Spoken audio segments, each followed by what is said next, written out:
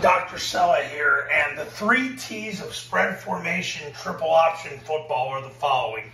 Number 1 is the triple option. So when you put the receivers out wide, and that's how you want to run the offense, the number 1 play Army, Navy, and Air Force run when they split the receivers out wide is triple. Whether it's triple option or midline triple option, that's what it is. So here's triple option, and here's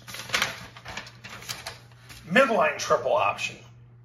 That's the number 1 thing Army, Navy, Air Force did in 2020 on the spread formation. It's not even close.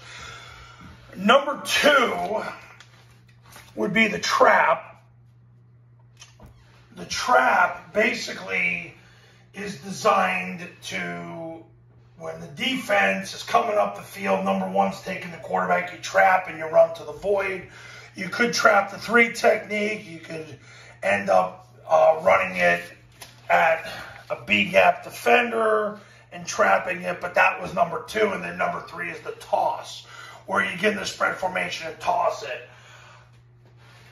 I don't see them do this a lot because it puts pressure on the A-back to block number 2, which is a very tough block because he doesn't have him out flanked. And it's a very tough, it's hard to get leverage.